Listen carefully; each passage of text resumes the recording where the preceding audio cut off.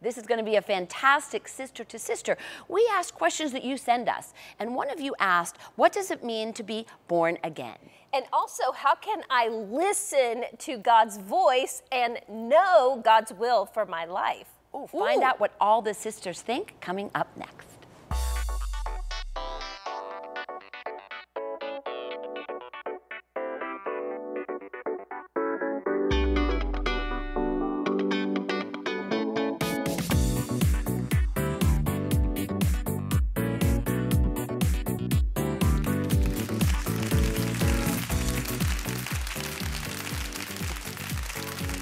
Hello and welcome to Sister to Sister. So glad you joined us today. We are opinionated women, and you ask us questions, and we answer from our hearts and from a biblical perspective. And Corey's not with us today, so we are 4 sisters strong. So we got this. We miss our Corey. Wearing a little bling. Oh yeah, well, we got them bling sisters. Bling sisters for you, Cor. You know what, this show is going to be very interesting, so pay attention. Here's why. You wrote, and you wonder, you said, what does it really mean to be born again? And then the second question you asked is, what changed in your life when you became born again? I love that.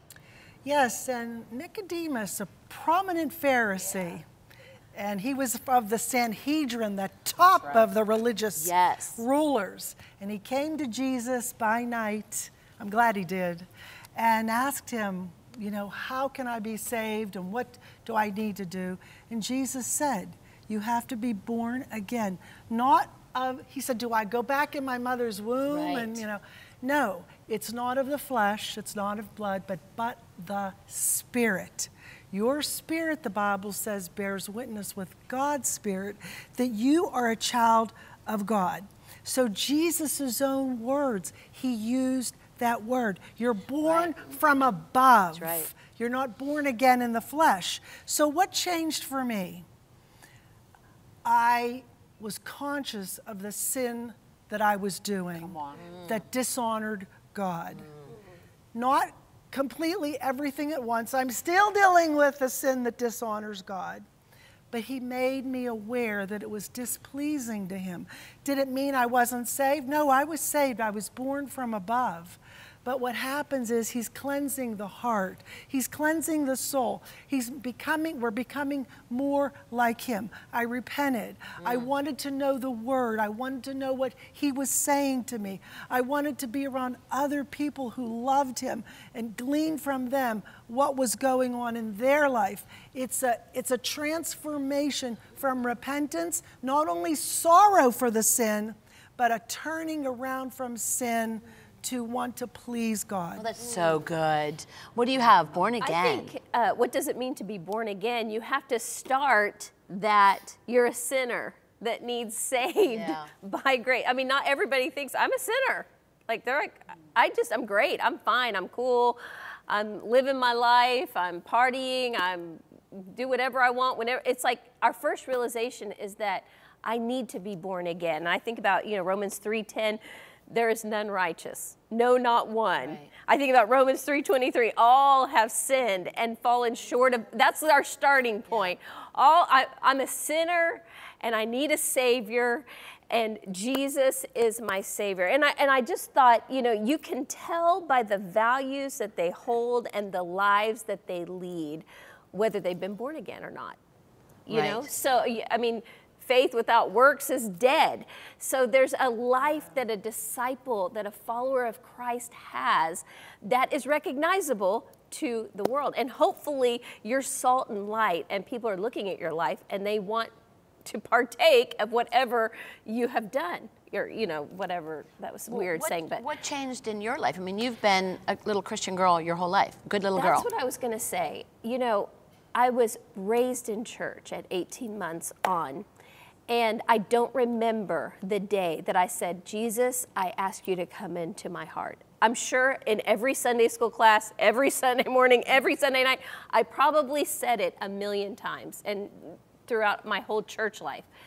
But I just grew up knowing Jesus loves me and I love him. And it's really that simple. He loves me. It is simple. He loves me and he's Lord of my life. Right, I like it. And that's it. Flo, give me some wisdom. You know, I listen to everybody, and I agree, but I think it's even simpler than that, but yet maybe to some people a little more mystical. And what I mean by that is the scripture says, before you were fashioned, you know, before you were placed in your mother's womb, he fashioned you, he formed you. He spent time with you. So to me, being born again is simply me reconnecting back to where I came from. So God spent time with us. That my original, my whole very being, the very fabric of my soul, all of who I am was within him. I'm created in his image.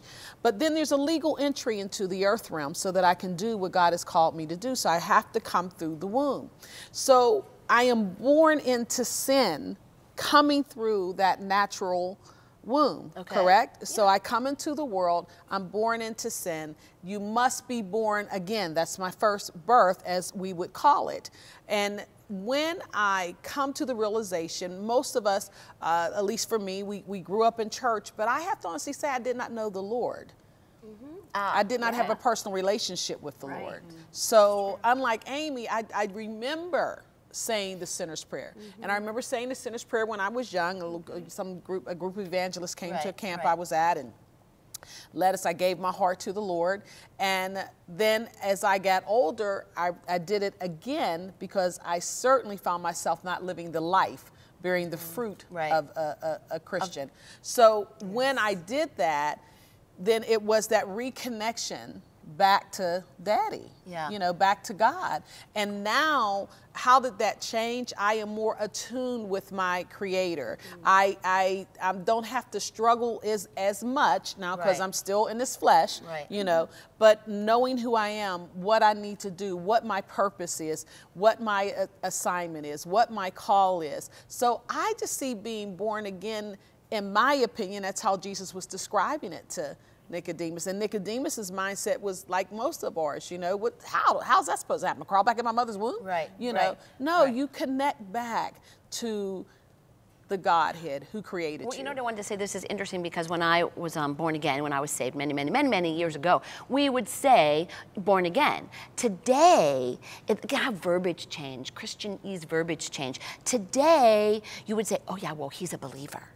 Or she's a believer. So we kind of, the born again label has kind of been, and I think it's okay, kind of saying I'm a believer, or she or he is a believer. It could be translated born from above. True. I think that but born again was, you know, oh, is he born again?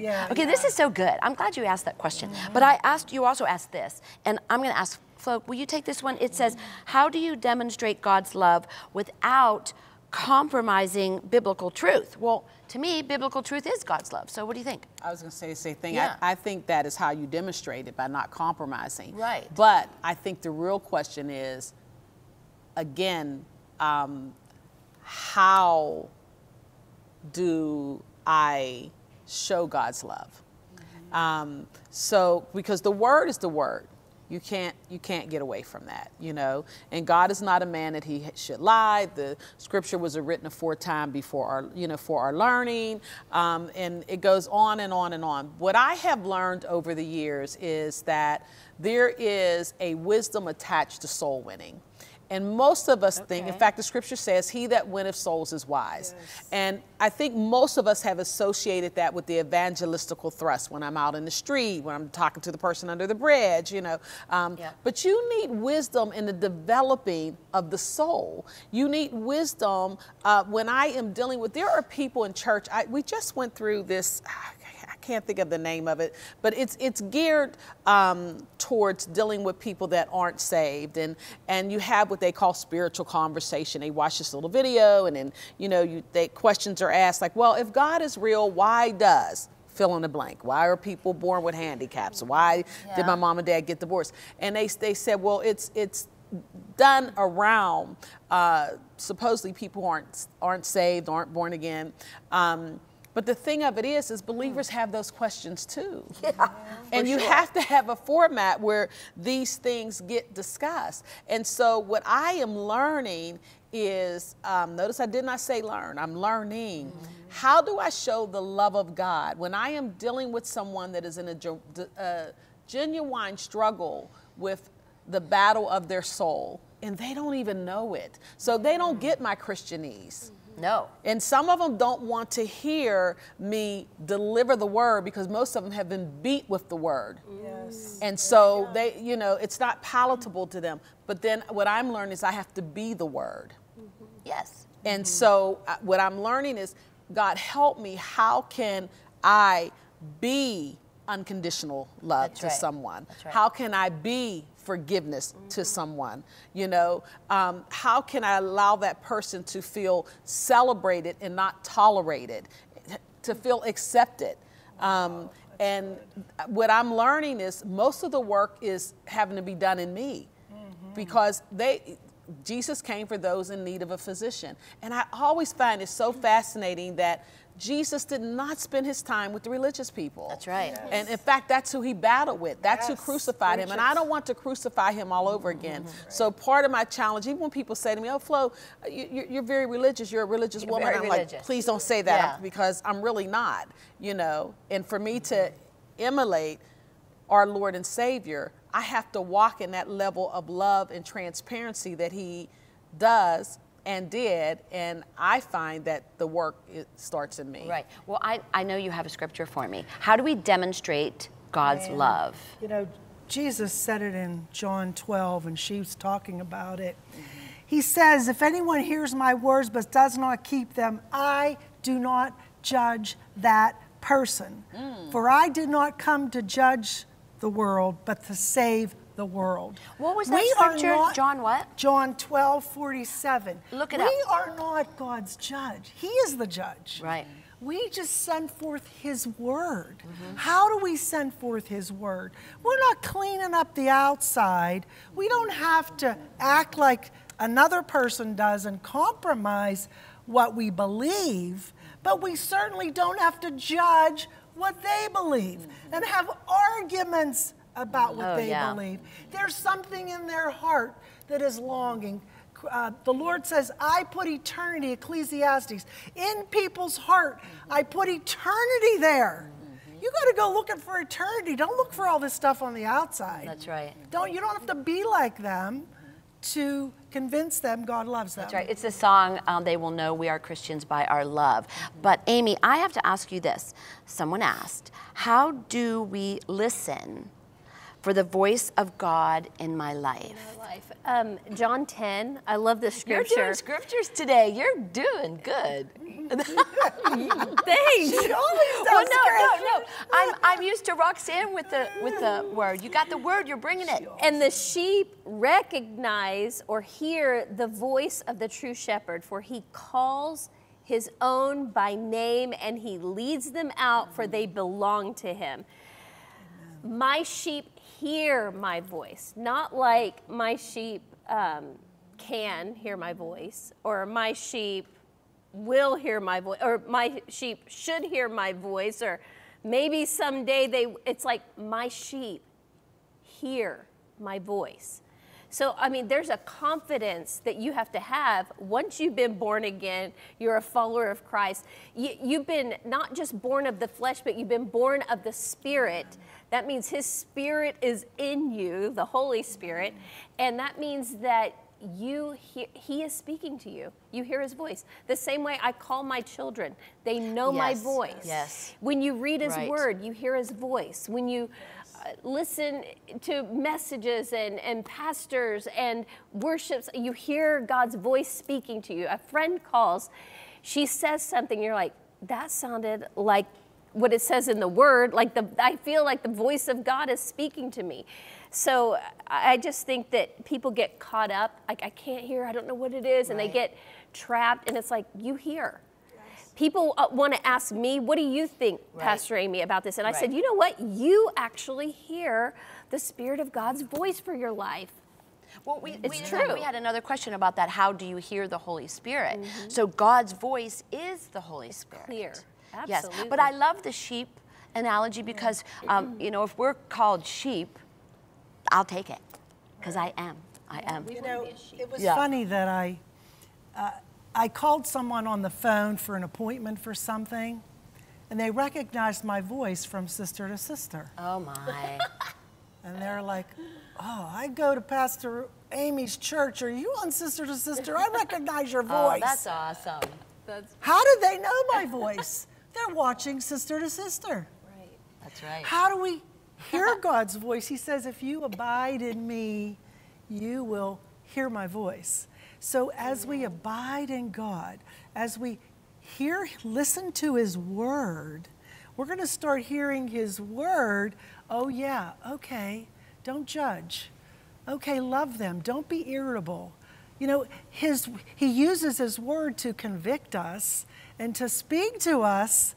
And it was funny when she said that, I'm thinking about the lady on the phone, and it happened to me 3 other times.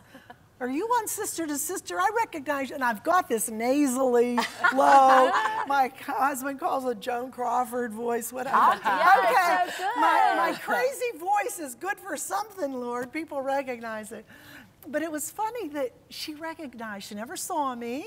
I was on the phone. Yeah. And Your voice. we recognize God's voice because we're spending time with him. That's right. That's right. Well, we hope you hear the voice of God, and we hope that what we say and what we bring to you helps your heart receive. We'll be right back right after this.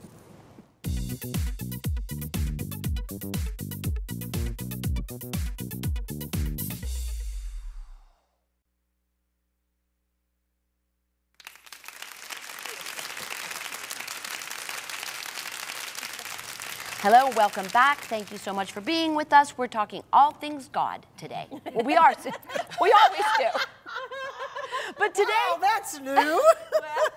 this is such a good show. I mean, I know that you're out there, but I love what everyone says. And Flo, I'm going to ask you this question. This is like a little bit, it's good for you, the wisdom of Flo. Yeah. You tell us. Okay, so you wrote, do I have to speak in tongues to be a Christian? And again, that verbiage is now like speaking in the Holy Spirit. It changes. Verbiage changes. What do you think? You know, I'm thankful for this question on so many levels.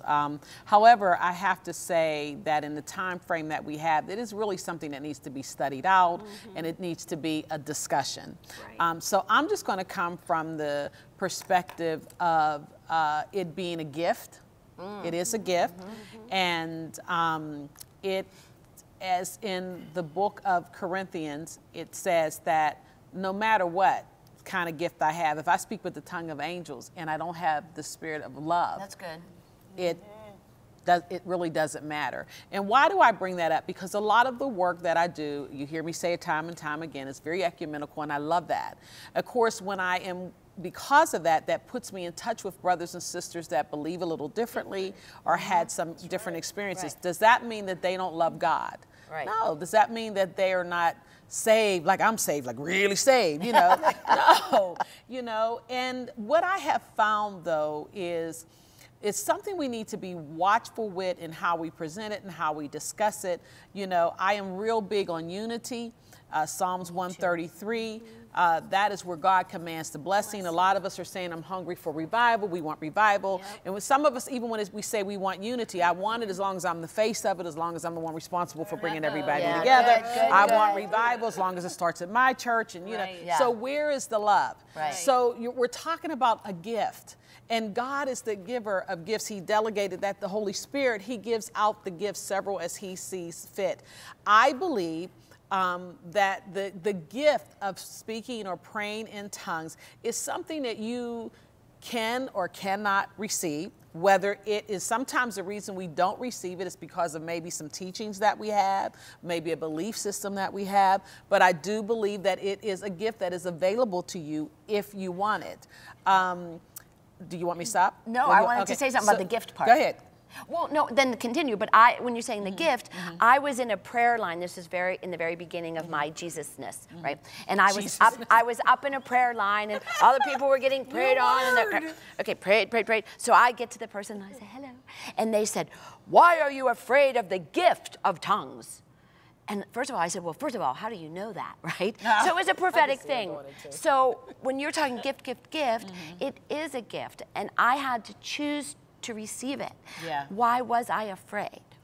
And I think some of our teachings, and here's the thing, when you take a gift and you use it as a weapon, then people will be afraid. That's good. Because it was a weapon of judgment, right? You don't speak in tongues. I'm more saved than you, Amy. You know what I mean? I have the Holy Spirit. You know what I mean? She doesn't have. You don't have any power, Roxy, because you know. So it's the way that and that's not the heart of God. That's not the love of God. He wants you to have the gift. It's a gift. This is right. Good. Yeah, I'm glad if that I you bought you in a gift, you don't want me to take it and just throw it at you, right? That takes something, you know. So I believe that I just believe that the love of God is what precedes that's right. It's I like what she just said. She said it's wrapped in it. It's wrapped in the love of God. So when I present it, I got to present it with the Spirit of God. And there's other things to it. There's different types of tongues. And it's good there's to talk about it. interpretations. So, you know, I don't know that we don't have time to get into all of that. But just the fact to answer the questions, do you have to speak in tongues to be a Christian? I'm going to tell you absolutely, positively not. Right. Okay, who has something on the tongue? But you're going to watch it. Go ahead. I was in a room with pastors, and in the room there was Episcopal, Baptist, Assembly of God, Word of Faith, Catholic. We're all in there. And on a whiteboard, they wrote down every single denomination, their strengths, what they're known for, what is their main focus, the weakness, you know, and what and I'm looking at this full picture and I'm like, not one has it all. Not one denomination. Right. So like the Holy Spirit, and you're right, it needs so much more time, and you've got to really study it. To study it, actually go to Acts 1, go to Acts 8, go to Acts 19, and just study those chapters. Because there is an encounter with the Holy Spirit. So one mentor of ours said, listen, I just raised my hands at a gas station and said, I want all of God that I can get. Right. That's the bottom line. Right. I want all of God that I can get. So for me, I pray in the natural, and it's this like, I run out of my words, my language. I don't know how to get that language out. Right. And then the Holy Spirit speaks through me. And it's like a direct line to heaven. And it's like, I don't know exactly all that I'm saying, but I know I'm talking directly to the Father. Oh my gosh, that makes me cry. That's so good. It's just an overwhelming thing. But Roxy, I'm going to end with this one last question because you wrote, so I want to do it, and it's how can I truly know what God's will is for my life? All right, I am going to use the scripture that I use in my life. Psalm 57:2. I cry out to God Most High. Now listen, who fulfills it? Who fulfills His purpose in my life? Amen. We don't have to always figure out where I'm going and the way I'm going. We have to cry out to God. He says, seek my kingdom first, and all these things will be added. So our focus has to be, how do I please you? How do I talk to you? All the things we've talked about today, seek Him first. And the scripture says He has a plan. He has ordained. Then doors start to open. What does the scripture say? He opens doors that no man can close. He closes doors that no man can open. So we are in His hands no matter what. Well, everything that we've talked about today kind of is summarized in this, how do I know what God's will is for my life? And all of the sisters brought the wisdom that's in their hearts to you. So I hope that you caught the vision from us. Stay there. We'll be right back. We're going to wrap this up.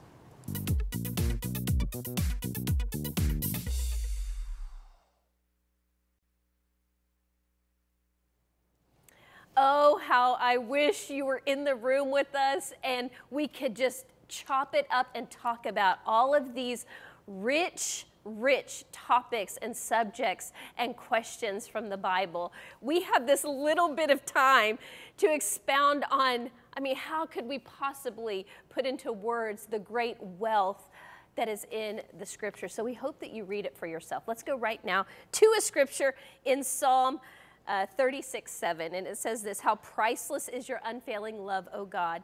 People take refuge in the shadow of your wings. And I have to read this to you in the Message Bible because it will grab you. I hope it reaches out right there where you are and just grabs you. God's love is meteoric. His loyalty is astronomical.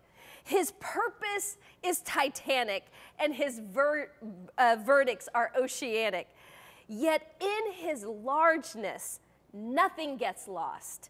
Not a man, not a mouse slips through the cracks. There is nothing like his love that he has for you. If you think for 1 second that he's going to let your child slip through the cracks, you've got another thing coming. That's right. That's actually his kid.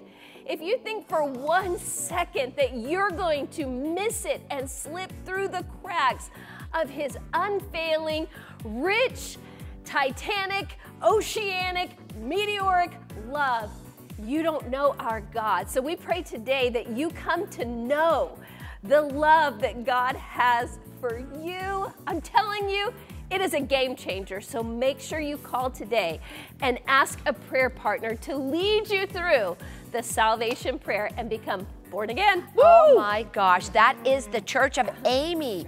And you know, we also end with this: as iron sharpens iron, so does the countenance of a man or a woman sharpen the other. We are the sisters.